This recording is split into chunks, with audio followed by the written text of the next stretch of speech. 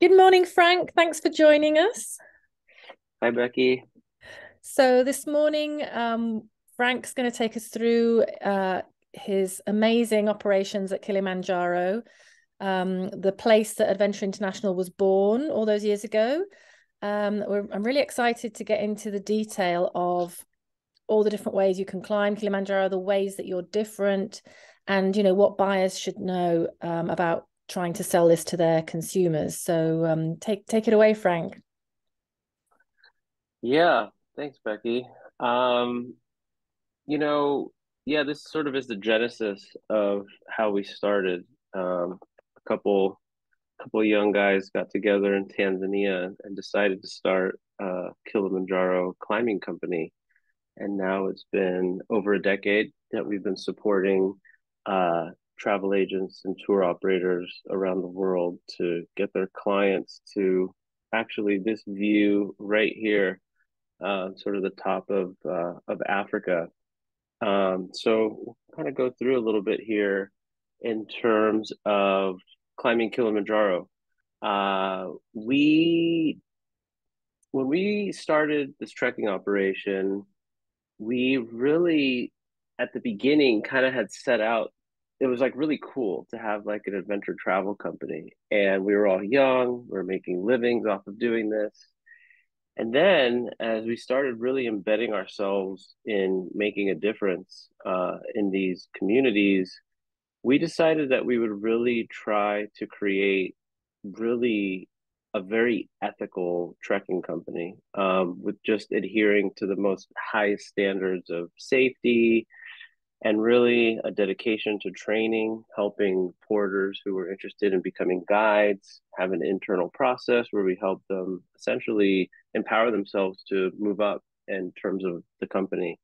So uh, I don't know. We kind of found that this was a little bit of an opportunity for us to really do some good and really use travel to do good. And I think that we've maintained a really high standard for the past decade, and I think that's why people decide to use us. So, um, in terms of ethics, we have essentially been paying the highest wages of any company in East Africa. And that's like a really big accomplishment. We're really proud of that. We have very low turnover. So most of the people that have been working with the company have been with us for a decade. They get paid very well.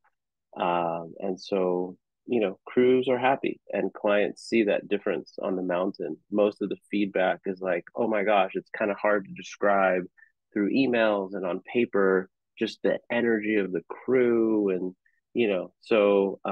these folks are really committed to being a support, a lifeline I for just want to clients. jump in there, Frank, because I see this with hiking and trekking and trips in general around the world, that when a DMC operator pays their staff well, their guides well, all of the staff, even the behind the scenes staff, that then you get consumer clients coming back saying it was amazing, the interaction with the guides and the local people, and how much they're so loyal and love the company that they work for. And to get that kind of feedback back, I think is wonderful. And it's truly, one of the most important things, I think. And I think buyers forget that in terms of negotiating prices and seeing Mm, the value in who they're working with, and really checking who they're working with and how they treat the people on the ground. So well done. I think that's yeah. just brilliant. Yeah.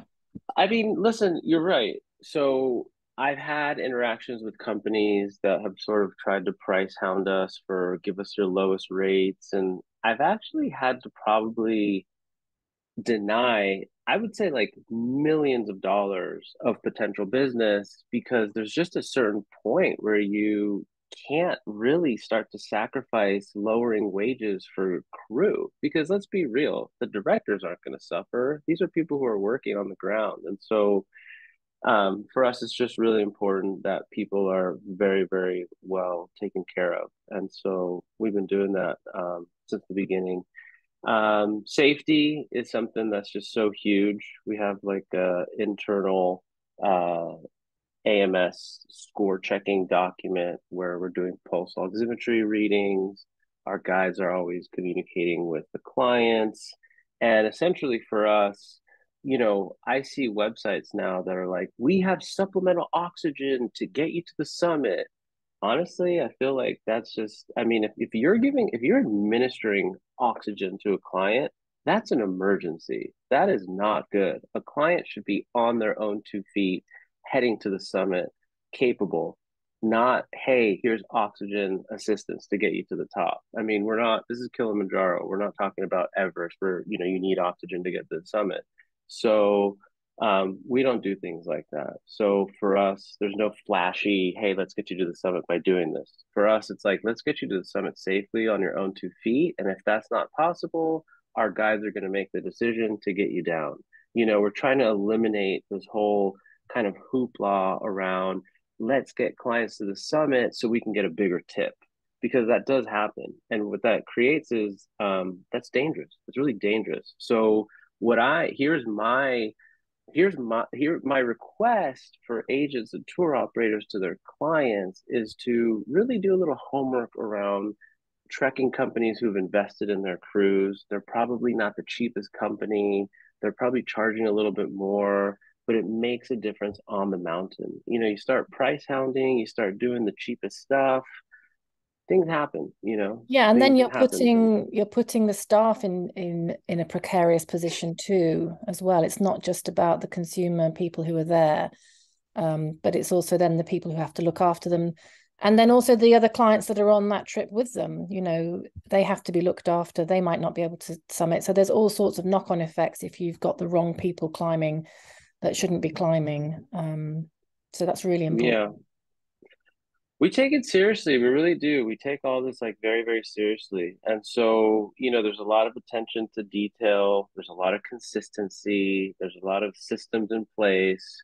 Really, what that ensures is that you're getting consistent product, quality of product all along the way. And as mentioned earlier, there is a dedication to training. And so during the low season, we will do wilderness first responder classes and courses. We will do money management. We will do HIV testing. There's basic first aid. There's like, let's refresh the menus and doing cooking classes. So, maybe there's like a little bit of a hey, these porters now want to move into like a crew position, or hey, we want to add on some cooks, or this porter wants to be an assistant guide. Where is he in terms of the world of moving up in the ranks, so to speak? A lot of the guides actually start off as porters that we have, and that's actually really nice because then there's a lot of empathy and compassion for the porters. They really are a team. Sometimes it's a little hard when there's like hierarchy and there's a guide that came in and he was never, a porter. And so there might be a little bit of like, That's a again, brilliant point. hierarchy. So, Yeah, I love that. And I yeah, love that your training is very holistic. It's not just about wilderness, and safety training. It's about money management. How brilliant. And HIV and health. That's fantastic. English classes. So yeah. that's I mean, brilliant. at the end of the day, you want people to be better off at the end of the day. So, yeah, that's kind of a goal here. Equipment, I mean, I think we've hundreds of thousands of dollars, millions of dollars, maybe at this point, in terms of gear. So, really, really important to just have the best gear. I would say that we run the highest specification on the mountain. We actually created that for a couple companies. And so we've got, a VIP specification that has bed cots and showers and all that stuff. And I think we've got a little slide here where I can break Yeah. down a little bit more of the equipment. So as mentioned, we've got 200 plus team. Honestly, Wow. I think at this point it might be 300 to be honest with you. So the ratios are big. It's like 1 to 7. So I think people are usually pleasantly surprised at how much crew comes up to support them. I always kind of joke that it's like a village that's coming up with you to help you. But we really, I mean, for us, it's like there's no overloading. We're not cutting corners. If we need to, staff more porters for the climb, we're doing it. I mean, this trekking operation exists to employ people. That's it. And if that's not in the line of people wanting to climb with us, then they're choosing not to. But that's what we're up to. We even do resupplies like halfway through the climb with fresh food, more porters. Yeah. So And we forgot to uh mention that the training that you do also includes guides that freelance and they work for other companies. So you're spreading that professionalism and that training wider than just your own full-time staff as well.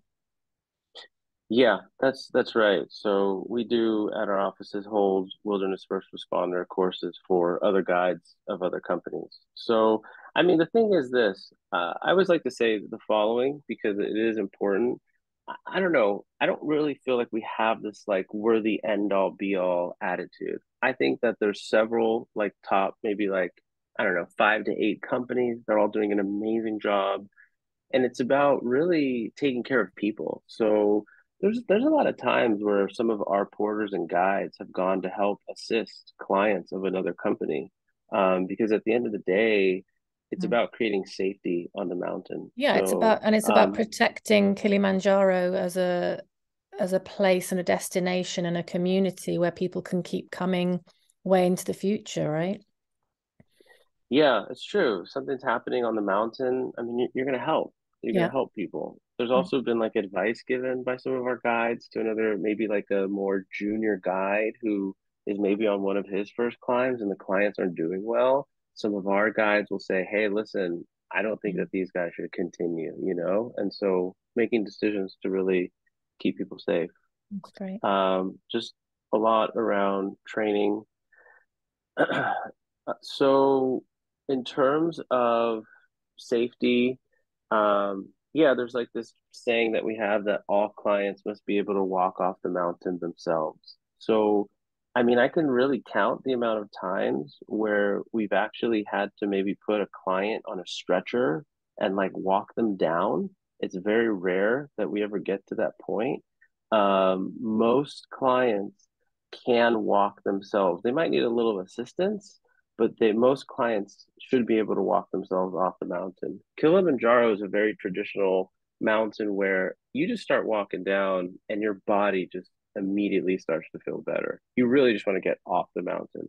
So on Kilimanjaro, the best way is you just walk down, vehicle meets you, and off you go to a hospital, do a little checkup. Oftentimes people just want like a really nice hot shower and a And this is meal, talking and about they're when okay. people don't feel well, right? Not everyone. Yeah, yeah. No, yeah, this is just when people don't feel well. I Yeah. mean, to be honest with you, because we have such a rigorous safety protocol and Yeah. we're like highly communicative with clients, we have a very high summit success rate. Not because we're like the best, but really just because people are really well looked after Yeah. and people are looking at the markers and indicators. We also focus on routes that are a little bit longer, give the benefit of the doubt for clients. So summit success rate's pretty high because we look after people. So, we start doing those shorter routes, try to push people just get sick. They start to feel like crap. Um, so, there is supplemental oxygen, there's sat phones, there's neck braces, tons and tons of kit. So we do everything on the mountain, to be honest with you. If someone says, hey, we want to do X route, we do it. I would say that the primary routes on Kilimanjaro that we focus on would be Lemosho, which comes in via the western side of the mountain. And then you've got Machame, which is also known as the whiskey route. I don't know why, but Machame actually syncs up with Lemosho route. And then we also focus on Rongai, which is on the eastern side of the mountain. And I don't know if I'm able to, uh, hmm, thought I might have a little pointer, but anyways, other routes that are available on the mountain are the Morongo route, which we really try not to focus on. There's Umbwe route, there's a Londerosi route. So there's actually a ton of ways to climb Kilimanjaro, but I would say that we focus on like 3 primary routes.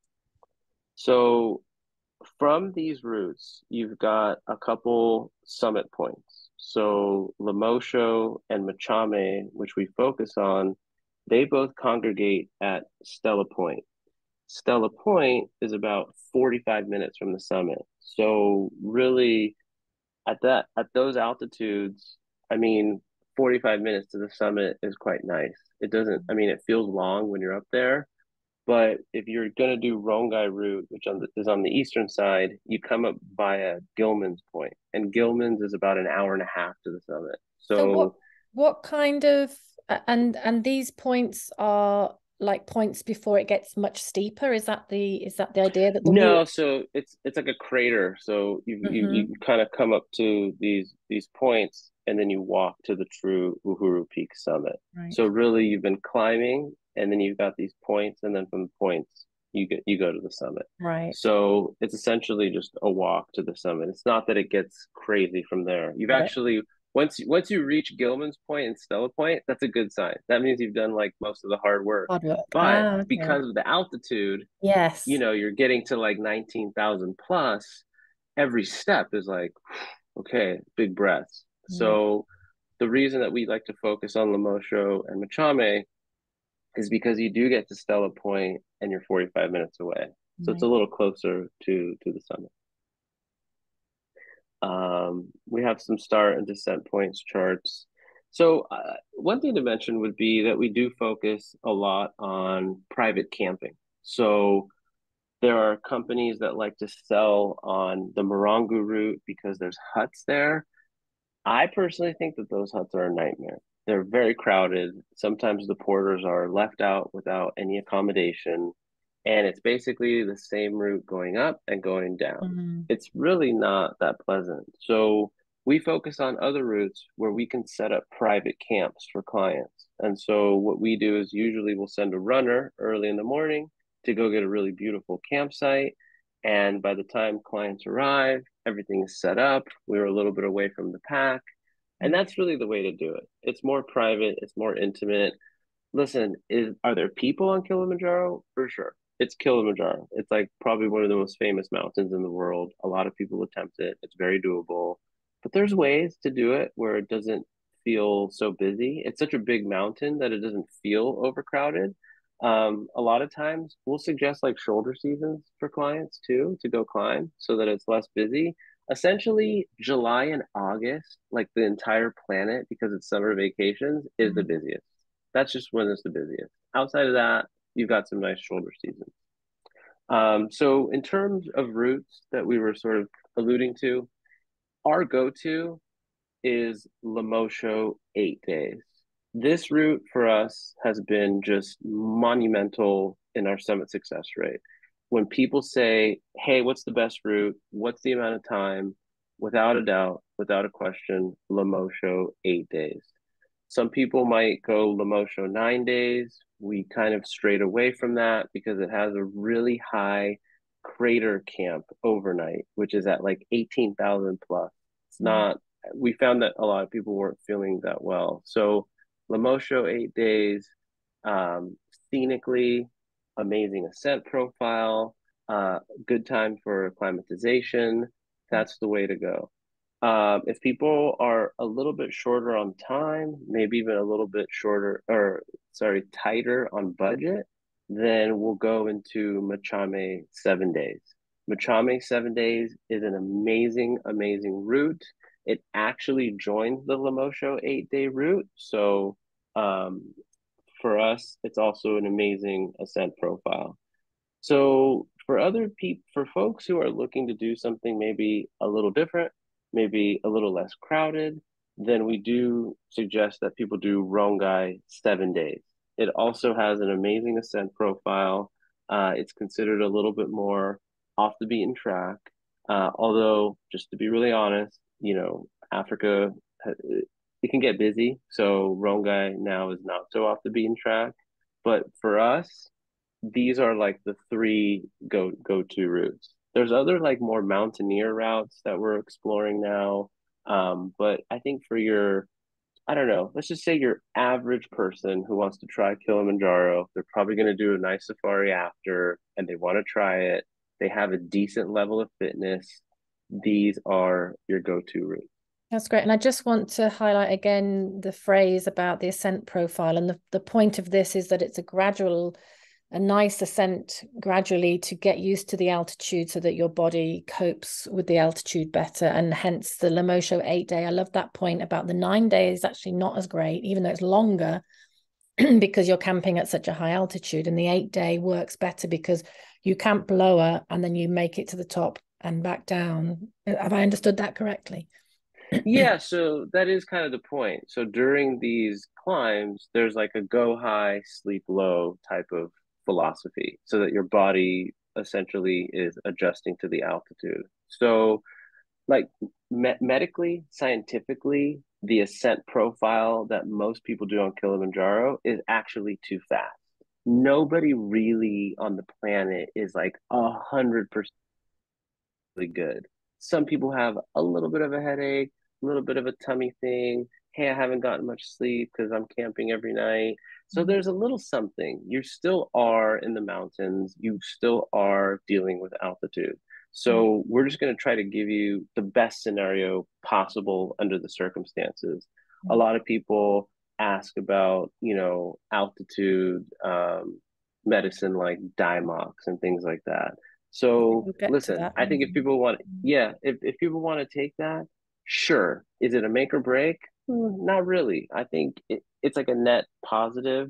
So for folks who want to take it, great. The thing is you kind of have to commit. So if you are going to take time off, start taking it and just commit to taking it for the climb. Don't halfway through say, oh, okay, now I'm going to start taking time off. It doesn't work like that. So we get a ton of questions around Diamox, so I just thought I'd bring it up. Yeah, great. So not to go too far into pharmacology. That's another Um, webinar. yes, yes. No.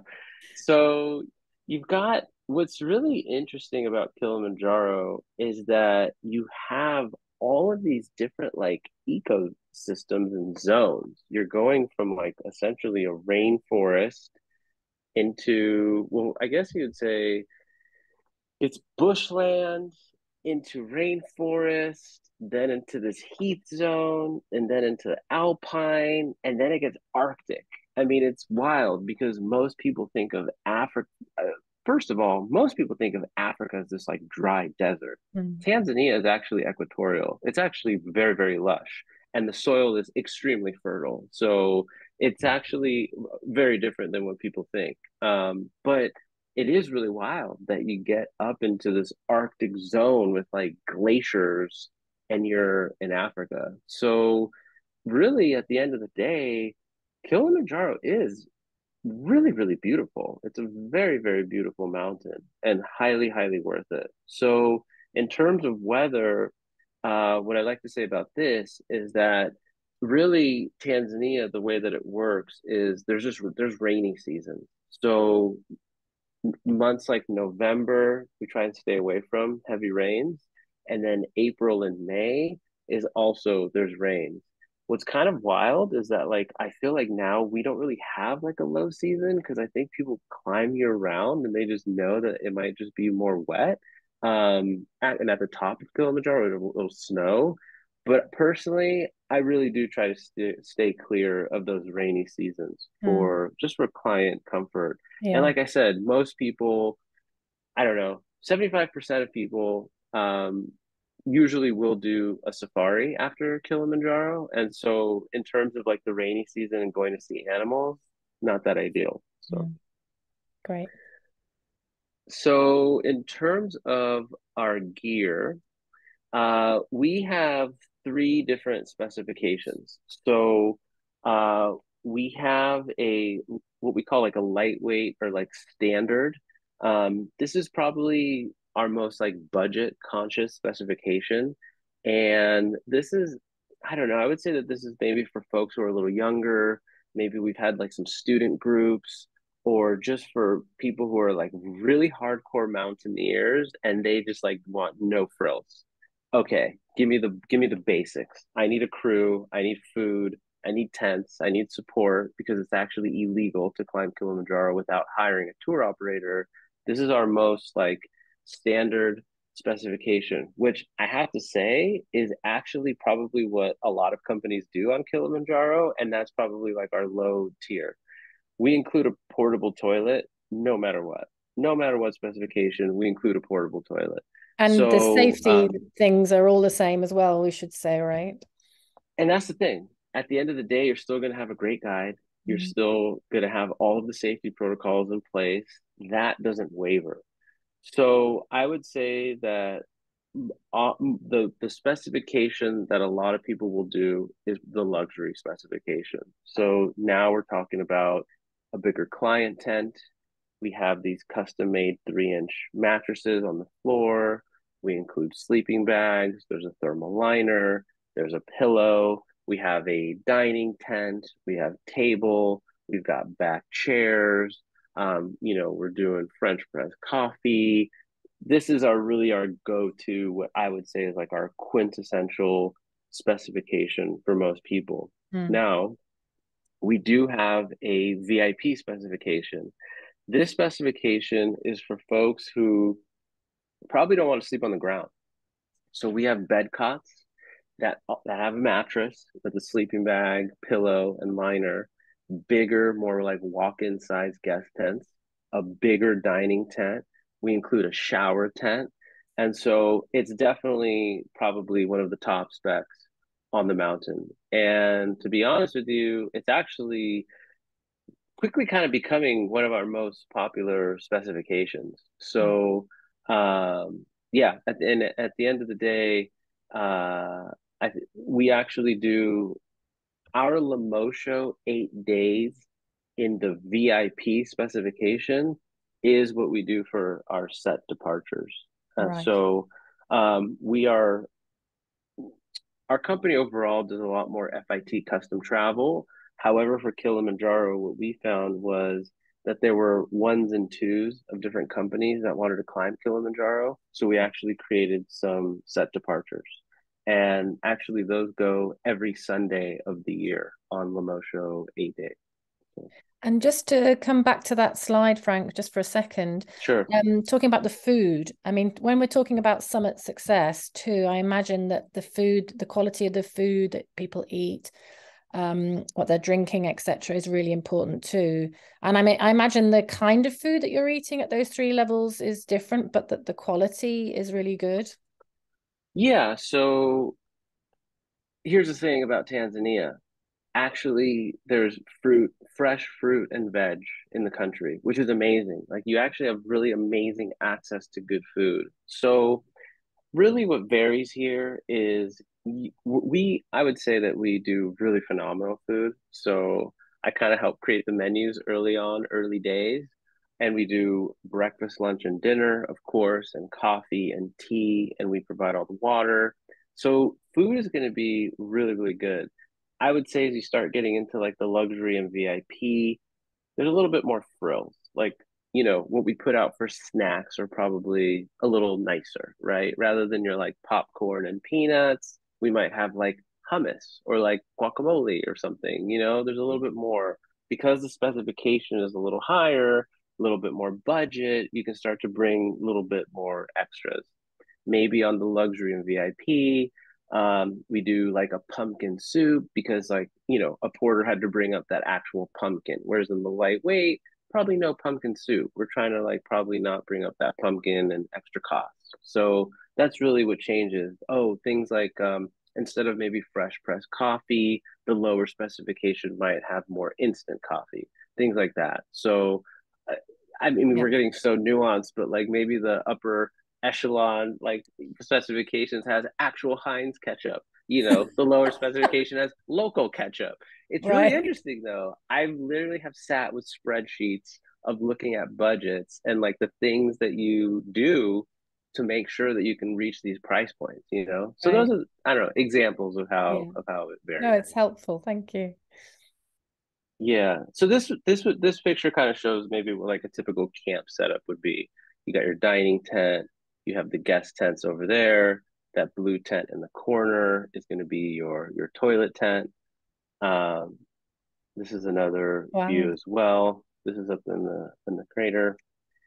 And so Yeah, this will give you a view of what is the luxury specification. So you can see how you have that mattress, you've got the pillow, you've got the sleeping bag, and the thermal liner. So we use Mountain Hardware tents. I feel like we were one of the first companies to use these. A lot more companies got on board, so you'll see other people with these tents now. And then we just love these space stations and strongholds, these like kind of ecodome looking tents for the dining. Um, and I feel like the slide's a little hard to see, but anyways, what this slide brings up is examples of what the menus would be like. So, for breakfast, there's things like cereal and porridge, a selection of fruits. We do things like bacon or sausage. We do eggs, and then for lunch, usually that's taken en route. There's a couple days where maybe we always, if we can, we'll try to do lunch in camp if possible, like a hot lunch. But in terms of, when you're on trail, there's things like fruit juice and some fresh vegetables and fruit. You do something like a sandwich, maybe like a little chocolate bar, things like that. We really try, the guys kind of quickly get to the point and whip up a little fresh soup. So we do a lot of soups for sure because it's easy for your body to digest. So Mm. if people are usually kind of getting a little tummy or not feeling well, your body can usually digest soup, and at least that way you're getting caloric intake. And because the thing is you got to eat. If you don't eat, your body's not going to do well. So you try to do your best. Some people massive appetites, some people not really. Just kind of depends. And then in terms of dinner, again, more soup, nice soup. Maybe accompanied with like bread. We do things like rice, things like pastas. Usually do like a vegetables. There's definitely a protein dish, and then we do some kind of dessert as well. And then there's always hot chocolate, tea, and coffee. So some of the main things for us is no frozen food. Mm. So there's nothing that's frozen. We don't do like, there's like packets of soup that you can just mix with boiling water. We don't do that. So we do fresh. Everything that we do is fresh soup. And again, we resupply every single climb, bringing fresh fruit, fresh veggies. And the resupply is kind of key. There's been times where, hey, these guys love bacon. We got to bring extra bacon. Or, That hey, would be these me. guys love, yeah, love peanut butter. I mean, they are That would be me. plowing through the peanut butter. Bring more peanut butter. So the resupply comes halfway through to make sure that, we're stocked up. Because sometimes you kind of read clients and, you kind of do your traditional stuff, but then all of a sudden, Mm. clients are kind of moving through certain things a lot I mean, it faster. all just shows how logistically challenging and, how many people are involved and, it's quite the feat, isn't it? It is. It's exciting. I mean, listen, we've built a lot of systems around this, Yeah. so this kind of seems like second nature. But I could see how for someone who was, you know, doesn't know what's going on, it's like, whoa, this is like an expedition. You make it It's look a easy, serious basically. it's a Yeah. serious undertaking. Yeah. I like spent time figuring out, going to the market. I mean, it's kind of wild. I used to like go to the market, haggle with the mamas for avocados, get the climbs prepared. That's so not my world now, but back in the day. Yeah. I know what So you mean. there's a lot of questions around and I understand that we're kind of just moving through a little bit of like an overview little Kilimanjaro presentation. We provide like a 50-page information pack. So I know that there's a lot of questions around Kilimanjaro. There's a lot to cover, but just to kind of go through a little bit. Um, there's usually a ton of questions around getting prepared for Kilimanjaro. So, I mean, like, I can't imagine the amount of times that someone has been like, I don't know if I could like physically do this. Like, what is like the measure of doing Kilimanjaro? Well, the truth is that I think that if people have a good cardio routine and are getting fit with their cardio and they are doing like hikes on the weekend, or maybe they have done other slightly challenging hikes before, and people are committed to getting fit before Kilimanjaro, Mm. I think it's doable. I think you've got really high chances of I mean, actually summiting Kilimanjaro we haven't because mentioned yet, but no, what's the altitude? What's the summit? What's the altitude? night it's 19,135. So Feet, um feet. Yeah. which is what in So meters? oh gosh, I don't know in meters. This is when I need Ben, my UK I'll work it out. uh yeah. So, I think that this mountain is really doable and at the end of the day, I think people just need to be committed to getting Mm. fit.